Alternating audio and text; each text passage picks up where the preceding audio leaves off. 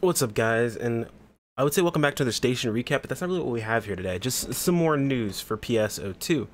It looks like we got some details on what will be coming up on 6th of February, so this will be a short update video. I would say nothing too big, but this is actually kind of cool for those of you guys who are still farming Persona EQ, like myself, who weren't around consistently. Make sure you got your first 50 kills around the time frame that everyone else got theirs, because there have been well over 50 of these EQs so far. Tons of people have gotten theirs done already, have their light stream weapons, all that stuff, and even those of you guys who multi-ship probably got theirs done even faster. But I digress. Let's go ahead and jump into this. It actually looks like it's probably horrifically wrong. I apologize. Kato or Kato or something like that. I don't know. Kato is what we're gonna go with. Appreciate for the translations and the post itself. This is, as always, on Bumped. I will leave a link to this specific part of the website itself. You guys should always keep an eye on this website. I usually check it out maybe once every 2 days now, because I usually tend to miss things. But yeah, once every other day, or once every, every 2 to 3 days, to make sure I'm not missing on anything that's coming up, so I can report it to you guys. However, I can stop, stalling at this point. We have a video here. We're not going to watch it, of course, for obvious reasons. But you guys can check this out on your own. It is of the new Trigger Quest Spectre of Tragedy. So Persona Trigger's release update, or this Persona's Trigger releases this update featuring a 4-player onslaught upon a level 95 Persona. Only players of 85 or higher can accept this quest. This time around, the ARC support effect will no longer aid you in your efforts. However, those who are victorious may find themselves in possession of an Amphrite Stone or a weapon camo recoloring of Detonation, Allure, Claudem, or Chirala series. So you can either get Amphrite Stones. I'm assuming the regular drop table for this character, or for this EQ exists as well. But you can get an Amphrite Stone, a weapon camo, or a weapon camo recoloring of any of these weapons. So it shows each of them here. I'm not going to click on them again for obvious reasons. You guys can check them out on your own when you come over to this website. Also, they're bringing back Revelry of Darkness, which again is good news for those of us who are still farming Persona EQ. Revelry of Darkness is returning from February 6th throughout February 20th.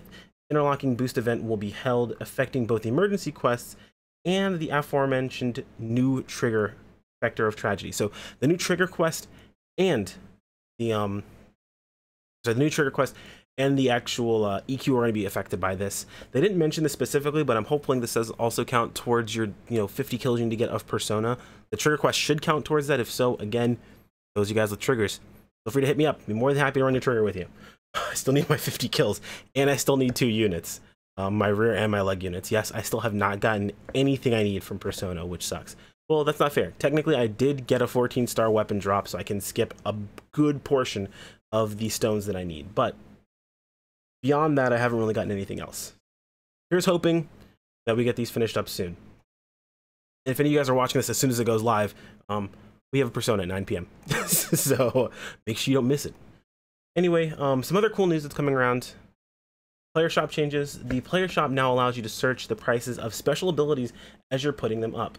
You can actually search for specific special abilities under the specific setup that you might have, so it might be easier for you to put things up on the shop. I know it's really annoying to have to check, okay, for this unit I have to check if this special ability is worth this many slots and blah blah blah blah blah, and it makes it swapping in and swapping out. It makes it very disjointed to put things up on the shop, where people just tend to get rid of stuff that could end up being really useful, or it could end up being worth money. Now people are actually putting these things up on the shop. Hopefully this will help balance, and I say this with quotes and very loosely, but hopefully this will help balance the market on Ship 2, where a lot of veteran players, or a lot of players that put a lot of time into the whole affixing system and all those sorts of things, they tend to understand the value of what certain affixes are just offhand by seeing them instantaneously. A lot of other players don't, and they have to search them, and this disjointed way of searching them consistently can get really irritating. So people end up throwing away things that could be valuable, meaning it's going to bring more things onto the market, which hopefully drives the prices down a little bit. Keeps things maybe a little bit more regular. Granted, it might be a little bit too much to ask for in this situation itself, but it is a step in the right direction, and I do appreciate it. Plus, guys like myself who don't know what these things are worth and have to check for them consistently, makes it easier for me too. Also, they're bringing back the inventory search. It looks like they're giving you a way to toggle it on and off, which is cool. So it doesn't have to be on all the time if you get annoyed by having that search thing up there all the time when you're trying to, hit key or press keyboard shortcuts and things like that. With your inventory open, you can toggle it on for when you need it, toggle it off for when you don't. So it's awesome. This is back again. Makes it really, really easy to search for things that are going to be of use to you and then put them away and section them off. Which I actually need to go through all of my inventories and get those sectioned off and put some stuff away, put things up for sale. Let's see. Lyrical Magic AC Scratch. So we have another Magical Girl AC Scratch coming up. Anyway, I laugh because I don't care, but some of you guys out there, you guys care about this stuff. So you know what? Hey, more power to you. Another AC Scratch. When I look at this, all I see is money. So hey, another AC Scratch is up. Obviously, here are some of the costumes.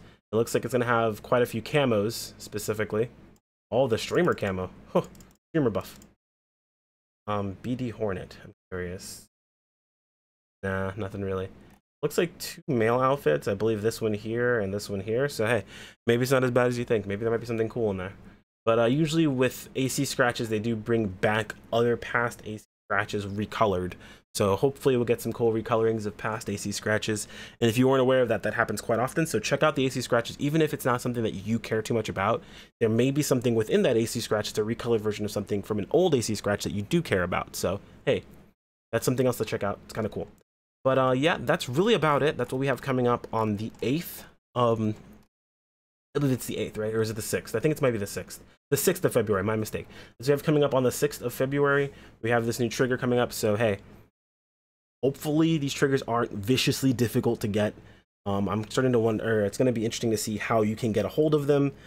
Maybe people start getting their live streams. I know I've been extremely jaded by the fact that I still haven't gotten anything that I needed. I actually got so bored one day I calculated the difference of possible S attack that I would gain from having everything that I need versus what I have currently.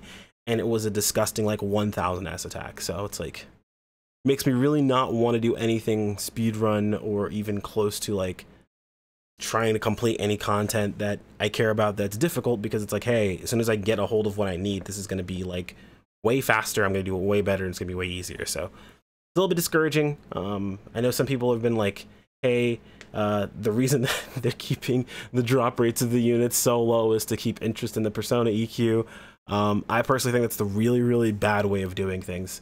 I'm sure a lot of you guys agree, but yeah, hopefully that'll change in the future. Who knows? We all know Sega, so we'll see how things happen. Anyway, guys, thanks for joining me on another one of these, and I will, oh yeah, like, comment, subscribe, all that good stuff. Honestly, like, if you guys have anything to say, toss it in the comments. I always read the comments. Everyone knows who does comment that I do it all the time. Like the video if you like this sort of content, you guys want to hear about these sorts of things, you don't want to check it out for yourselves. Not saying there's anything against you checking it out for yourselves, but maybe you like getting a video perspective of things. And subscribe if you want to keep up with the content. So anyway, guys, catch you later. Peace.